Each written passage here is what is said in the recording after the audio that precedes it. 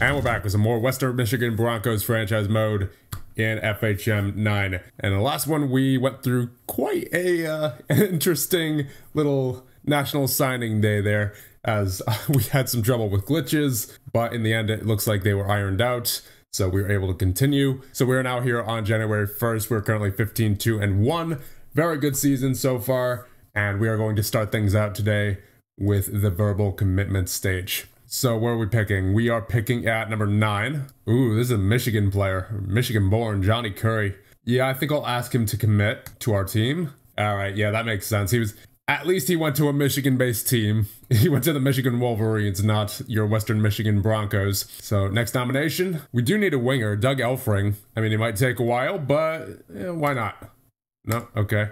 Ooh, a right defenseman with a 3-star ability already. Although he is 17, so I guess that makes sense. Up to this point, it's been 15-year-olds. So Blake Fiddler will join us? Nope. Well, obviously nothing's set in stone right now, but Minnesota Duluth definitely has the advantage. All right, so we're at our nomination now. See if I can get a goaltender for later. Sam Whiteley. I mean, he's not looking too great, but you never know how fast he'll grow. We only have 3 goalies right now anyway, so can't hurt. Nominate Sam Whiteley. Yeah, nice. I'm gonna try to take this winger from Miami, Scott Russell. Nope, okay. Oh, all right, we just got another left defenseman here, Gordon Jennings, apparently. 2.5-star ability already, so we do have the advantage to get him on National Signing Day next year. Oh, hey, we finally got a winger. Bruce Wallace. Unfortunately, he's not looking too good there, but he does have a few years to get his ratings up there. He's only 15. Hey, we got another defenseman, the right defenseman this time, Tim Kane. 6'1" at 15 years of age, good puck handler already. Oh, also, from what I've seen on the updates for the patch notes, apparently the negotiation stat does actually matter for recruiting players through National Signing Day. So I guess it was a bit of a mistake to ignore that for the first couple of years there, but now we know. And it seems like we'll get a lot of skill points to spend this year anyway, considering how well our team is doing. But you know, the more skill points, the better. So hopefully we can get as many of the end of season goals as possible. So it would be nice to get that elusive GM of the year. I mean, obviously nothing we've done up to this point in this GM mode has warranted it, but you know, in past GM modes I've felt a little robbed, especially with some particularly very good teams. But still, the most important thing obviously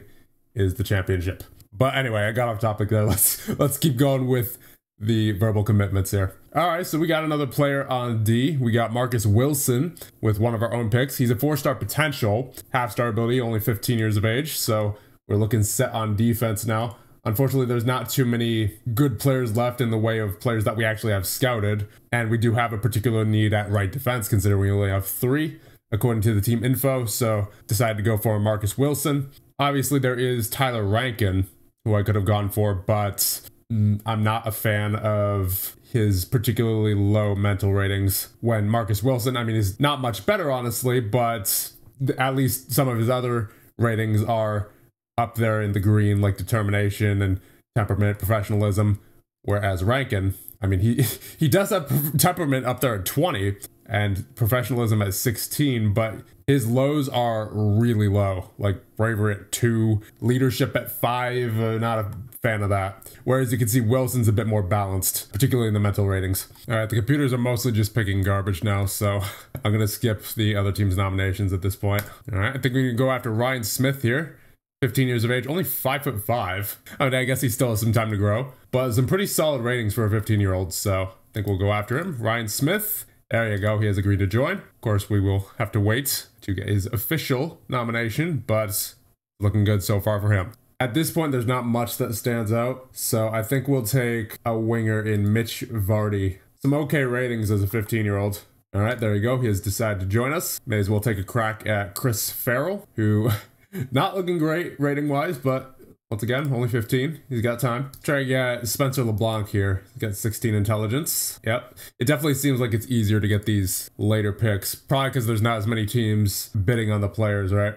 Or, well, I guess bidding isn't exactly the right term for it because that's, you know, involves money. But there's not as many teams nominating them. And at this point, I don't really care who else we get because most of these players are just not very good. So I think we're going to let the computer finish the nominations. Oh boy, the click is growing larger. Is that going to affect team harmony at all? It's looking all right at the moment, but I'll have to keep an eye on that for sure. Ooh, Brooks out for 1 to 2 months with a fractured hand. Not a good one to go down. That's a 3-star right winger. At least he'll probably be back for the NCAA tournament though. That's the good news. Okay, good. Team harmony is getting better. It is definitely getting better. It's green now. So hopefully this conflict between Sikkinen and Sjolund is over soon. Certainly looks like it will be. It's down at 2 now. And here we have the NCAA Tournament of year number 3. But first we are going to take a look at the award nominees. So for the Hobie Baker, you have Cutter Gauthier, Luke Hughes, and Matthew Coronado. For the Mike Richter Award, you have Dylan Silverstein, Luca Cloutier, and Owen Say. Top Athletic Director, Ben Russell, Joe Migliaccio, and John Hegarty. Then for the Hockey Humanitarian Award, you have Jonathan Bala, Luke Hughes, and Sean Farrell. And the Spencer T. Penrose Award, you have Greg Brown, Mal Wheeler, and Mike Schaefer. And we are facing the NCAA champions from year number 1, the St. Cloud State Huskies. However, it appears this year they are 3-29-2. Ouch. That's rough. After their championship in year number 1, it looks like they fell off hard there.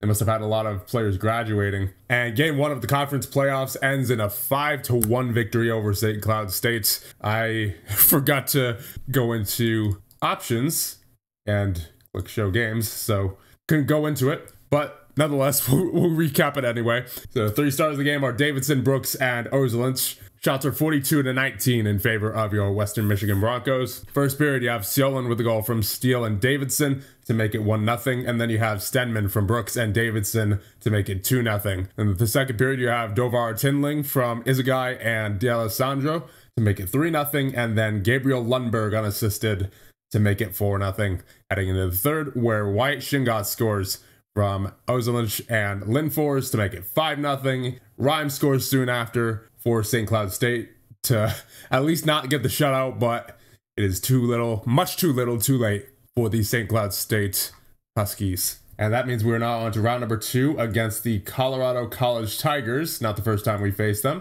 So here we go. Let's go into it this time. First period underway. And there's a goal by Maxim Levashevsky from Liam Steele and Kaspar Conradson Kjellgaard to make it 1-0 late in the first period. And that's it for 1. Up 1-0 heading into the second. And there's another one. Liam Steele from Gutstick and Linfors to make it 2-0. And there's another. Gustav Portillo from Dovar Tinling to make it 3-0. And there's one for Colorado College. Noah Serdachny to make it 3-1. But there's one back for us. Kaspar Conradson Kjellgaard with the goal from Juntorp and Lemashevsky to put us up 4-1 late in the second. And there's another one. Marek Doucette makes it 5-1. And we are heading into the third with a 4-goal lead. There it is. We win 5-1 after a scoreless third period. And we move on to the conference finals. Shots were 46-23 in favor of your Western Michigan Broncos. And the 3 stars of the game are Lemashevsky, Steele, and Conradson Kjellgaard. And we'll be facing the Minnesota Duluth Bulldogs in the finals of the conference playoffs. Here we go. Game against Minnesota Duluth. Going into it once again. First period. There it is. Kenta Izagai with a goal from Linfors and Tinling puts us up 1-0. There's another one. Ivan Zinchenko with the goal from Steele and Gosik. We're up 2-0 late in the first period. And heading into the second, up by 2. We are on a 4-on-4 to start the period. And there's one for Minnesota Duluth. You have Matthew Perkins with a goal. Cuts the deficit to 1. And there's one for us. Maxim Levashevsky from Risto and Ozelinch. We're now up by 2 once again. And heading into the third period, still up by 2. Come on, hold the lead. Hold the lead. And there's one for Max Plant of Minnesota Duluth. Close game. Come on, Broncos. Oh, Adam Kleber with the goal from Minnesota Duluth. We are now tied late in the third, and we are headed to overtime. Who's it going to be? Who's it going to be? No one yet. Heading to a second overtime. And it's Minnesota Duluth. Plant with the goal, second of the game. And that is going to be it for the conference playoffs. So I hope that means we still get a spot in the NCAA tournament. I mean, I know Minnesota Duluth is guaranteed one, but not exactly sure how the rest of the tournament is filled out. Shots were 51-39 in favor of Minnesota Duluth, so they dominated. 3 stars of the game, James Gosik and Bettens. Is this like a 2-game series or something? No, we're facing Minnesota Duluth again, this time in the NCAA tournament. Okay. I mean, that works out for me. If we lose this, I'm pretty sure we're out of the NCAA tournament. Let's see. Can I take a look at the stats from those past few games there? No, it doesn't look like it. There's the All-Star game, the preseason, the regular season, which I don't think what we just played doesn't count as regular season, but it doesn't count as playoffs either. Is there just no way to check that? I think we came across, now that I think of it, I think we came across this last year where I was trying to check the stats from the conference playoffs, but does not appear to be a screen for it. Ooh. So one thing that came out of those playoffs, Barrett Brooks injured for 4 months with a ruptured Achilles tendon. Ouch. So he is done. Definitely done. Let's see, what class is he? Is he a senior? Looks like he's a junior. He's played 3 years. So he should be back next year, presuming he doesn't like redshirt or something. All right, here we go. For real this time against the Minnesota Duluth Bulldogs. Game 1 of the NCAA playoffs. Here we go. And there's one for Dovar Tinling from Oslynch and Cardona. Puts up 1-0 early in the first period. And there's one for Minnesota Duluth. Adam Kleber gets the goal late in the first period, and we are tied heading into the second. Oh, there's one for Minnesota. Dean Noonan with the goal about 2-1 halfway through the second period. And okay, all right, there's another one. Dovar Tinling with the second of the game from Izagai and Steele. We have a 2-2 tie halfway through the second period. Come on, boys. Aiden Dubinsky for Minnesota Duluth. We're still down 1, but that is certainly not impossible to come back from. So come on, here we go. Get the tie game. Oh dear, not looking good. Oh, there we go. Ivan Zinchenko with the goal from Stenman and Cardona. And we are tied with the Minnesota Duluth power play. So that was on the penalty kill late in the third period. Come on, Western Michigan, kill this off. Very good. We are headed to overtime. Oh boy. The second overtime game in a row against Minnesota Duluth. And this time for the opportunity to advance in the NCAA tournament. Who's it gonna be? It will be your Western Michigan Broncos off the stick of Sjoland, who scores the game-winning goal. And we are moving on to round number 2. I believe this is the farthest we have been so far in the NCAA tournament. Shots were 38 apiece. 3 stars of the game are Cardona, Gunderson, and Tinling. What? Excuse me? Did we not just play this game? Lead game. Yeah, we played this game. Do we have another? Do we have like a back-to-back on the same day? Is that possible? We don't have another game on the schedule. Hold on. Where are we in the... Okay, it appears we haven't moved on yet, but it says it's a 1-game series and we just played it. What's going on here? I don't know. Should I go into it? I'm scared it's gonna redo what just happened, except possibly with a different result. Hold on. I'm gonna save this as a backup file just in case something's gone wrong here. All right, so I've gone ahead and made a backup save file. Now, what the heck is going on here with this? If I go into it, hold up, let's sim game. Was that a legitimate back-to-back on the same day, or did the game just glitch there? Let's see, continue. So we won the game 3-2. Shots were 43-40. 3 stars of the game, Portillo, Plot, and Hambley. I'm not sure what's going on here, because if I go to the calendar, it shows me the first game that we played. Yeah, the 4-3 victory in overtime. But it doesn't look like there's any way to get to the game that I just tried to simulate, being the second one. I have a feeling that was some sort of glitch. That was weird. Actually, does it include the stats of the game that was just simulated? Yeah, it does. So did we just play like a phantom game or something? I can't find it anywhere on the schedule. I mean, I guess this is okay to keep as long as the game doesn't crash. So what's odd is that in yesterday's scores, it's showing 2 different games on here, when on the schedule, it's only showing 1 game. The game that we actually simulated through. Yeah, that is certainly an odd one. That's the first time I've ever come across this glitch. That has to be a glitch. I'm not accepting that as anything else, because like if that was a back-to-back on the same day, you would think that the schedule would show both of them, right? But it doesn't. It only shows 1. It's just so weird that that game happened twice. Like I'm not sure what happened there. What is going on here? So the NCAA tournament bracket is showing that we won 3-2, so it's counting our second game, but the schedule is counting our first game. What is going on here? I can only hope that the game doesn't crash from this, because this is exactly the kind of thing that would make something like EA NHL crash. You have to admit this is exactly the kind of thing that would happen right before a crash in EA NHL. Oh boy, I'm kind of nervous to go ahead now, but I guess we'll see what happens. Okay, so we have a game against the Michigan Wolverines up tomorrow. Now I want to take a look at other teams' schedules, or more specifically, the stats of other teams. Do other players also have two? Yeah, there's some players here that already have 2 games played, even though there's only been 1 game played for each team so far in the NCAA tournament. So that happened for every team then. Every team played each other twice on the same day, but the game only counted 1 of them, at least from a tournament standpoint, right? From the game that actually matters to move on in the tournament. But the stats counted both games, it appears, for both teams, for all teams, I should say. Because if we take a look here at the NCAA bracket, it has the Minnesota Golden Gophers winning 9-1 over Miami.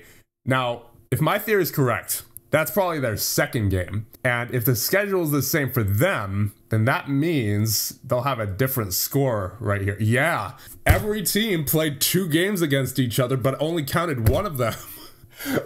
I think we found a bug here, guys. I think we found a bug. That's an odd one. That is a really, really odd one. All right, so I guess we'll see if the same thing happens here in this next round against Michigan, and I'll be interested to see if the same thing happens with every other team. Wow, that was what a discovery. I don't know if anyone else has seen that so far, but that is a bug for sure. No doubt about that. All right, here we go. Game against Michigan. They're 26-6-3 during the regular season, so almost the exact same record as us, though it appears they actually have 1 more game played over there in their division. So here we go. Game against Michigan. First period underway, and that's a goal for Michigan. Charlie Serrato puts them up 1-0 early in the first. There's one for us. Kaspar Konradson-Kelgard with the goal from Sioland and Portillo. Gets it tied late in the first. And second period time. And there's a goal for Michigan. Keenan Draper with the goal. Puts them up 2-1. And that is it for the second period. We are heading to the third, down by 1. Come on, Broncos. There's one. Gabriel Lundberg from Risto and Davidson. And headed to overtime once again. Wow. Who is it going to be? Come on, Western Michigan. Come on, Western Michigan. Come on. Oh, we're headed to a second overtime. Come on, Western Michigan. Come on, Western Michigan. There it is. Sioland with the goal to get us the 3-2 victory against Michigan. Now, is the same thing going to happen? Is the same thing going to happen? Shots were 57-4. Well, I guess that'll happen in a game that has 2 full overtime periods, but yeah, that was quite the game. 3 stars of the game, Risto, Draper, and Hambly. Doesn't look like that same thing happened. Yeah, that same thing didn't happen for any other team. So I think it's safe to rule out the possibility that the game intended for 2 games to happen in the first round, because that was clearly a glitch. Because the second round only had 1 game, right? Yeah, that has to be a glitch. That absolutely has to be a bug of some sort. But nonetheless, we did beat Michigan, and we're now moving on to face the Ohio State Buckeyes in the Final Four, or the Frozen Four, I should say. And that's Cornell versus Boston College, I believe? Yeah. Oh boy, Boston College. 32-3. All right, game against Ohio State. They are 17-11-5 on the regular season with 39 points. Going into it. So here we go. Our first game in the Frozen Four. Let's get to it. First period underway. And there's one for your Western Michigan Broncos. Liam Steele with the goal from Lundberg. Puts us up 1-0 halfway through the first period. And there's one for OSU. Cole McWard with a goal. Yeah, tied. And that's the end of the first. Heading to the second, tied at 1. And there's one Hiroki Goshsik with the goal from Zinchenko to put us up 2-1 early in the second period. And that is it for 2. Heading into the third on the power play, up 2-1. Ooh, Ryan Rusinski with the goal to get us tied at 2. And we are headed to overtime yet again. Come on, Western Michigan. Come on, Western Michigan. Ah, OSU. Steele. Their Steele gets the goal. John Paul Steele, to be specific. Unfortunate that Liam Steele on our side could not get that. Oh, man. So that ends our dreams of, at least for this year, of winning the NCAA tournament. Yeah, that's unfortunate. Only 21 shots to 17. Wow. 3 stars of the game, Salas, Lundberg, and Elger. There were more hits on each side than there were shots. Wow. 30 hits for OSU, 22 for us. that outnumber shots for both teams. And yes, indeed, that is all she wrote for us in the NCAA tournaments. So it'll be OSU versus Boston College in the finals. Wow, and it's Ohio State who wins over Boston College, even though they initially lost against Harvard in round number 1, but because that glitch happened, it allowed them a redo and they won 4-3, and then they make their way past Boston College. Wow. There may be an asterisk. We may have to put an asterisk on this NCAA tournament. I don't know. That's that's a bit sketchy. I mean, at least, to be fair, at least every team played 2 games in the first round, right? It's not like it was only us. But still, what a weird glitch. I don't believe I've seen that before. Like, especially 2 games on the same day. Like that. That's the part that baffles me. Not 2 games in the first round, but like the fact that 2 games were on the same day, even though only 1 was on the schedule. Like that's a weird one. Anyway, now that the NCAA playoffs are over, let's check out the stats. And once again, you may have to put an asterisk on some of these, considering we played 1 more game than we should have. So in 4 games played, you have Seoland with 4 points, and Kelvgard with 3, Risto, Steele, and Portillo also with 3. Then you have Tinling, Zinchenko, Lundberg, Cardona, and Stenman also with 2. Then you have Gosik, Izagai, Ojulin, Sinkinen, Lemashevsky, and Davidson all with 1. And in goal, you have William Hambley with a 926 save percentage in 4 games played. So not bad overall. Still would have liked to have the win there over Ohio State, but I guess they're the champions for a reason. But yeah, overall, it seems like they definitely still have some patchwork to do here in the NCAA part of the game, because that we're still running into quite a few glitches here. Lachlan Tetarenko is looking great, so I assume he's going to be on our roster next year.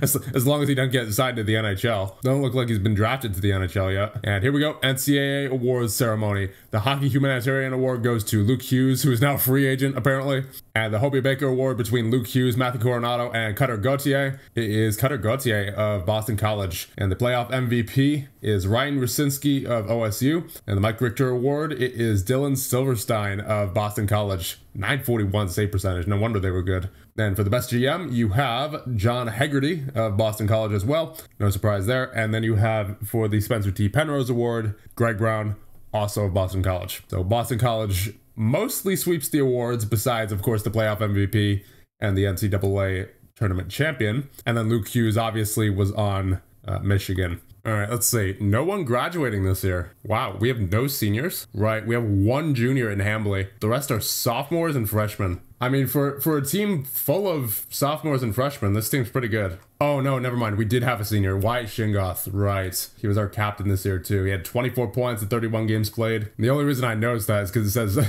FA next to his name here on the point team leaders screen. So good last season from him. But it looks like soon Tetarenko will be coming in and taking over for him, and he's at 3.5-star ability now. And here's our season score for year number 3. Did not get manager of the year. We reached the playoffs. We had a winning season. We had a winning percentage of 600 or better, and we finished first. We did not reach the finals, and we did not win the championship. Total season score is 29, and total career score is 64. All right, my negotiating skill is now up to 12. So hopefully that will mean some better luck in the National Signing Day. Although, of course, we only have 1 person graduating next year, so it's not like we're even going to be able to get that many players in the first place, at least in this upcoming National Signing Day. Because I think it'll only allow you to draft as many players as you have roster spots available for the upcoming year. Yep, there it is. Lachlan Tetarenko has officially joined the Western Michigan Broncos. Looking like he might be our first line center, to be honest. Actually, Tinling's a better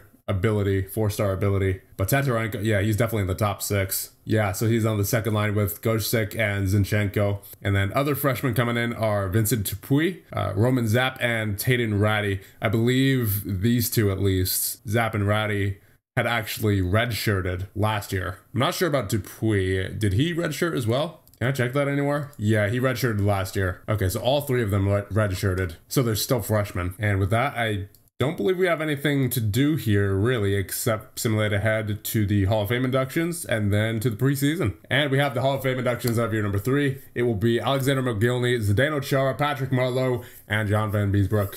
on to the Hockey Hall of Fame. All right, so here we are at the start of the preseason of year number 4. And with that, I think we will end things off here. And the next one, we'll start year number 4 and get through National Signing Day. See you guys in the next one.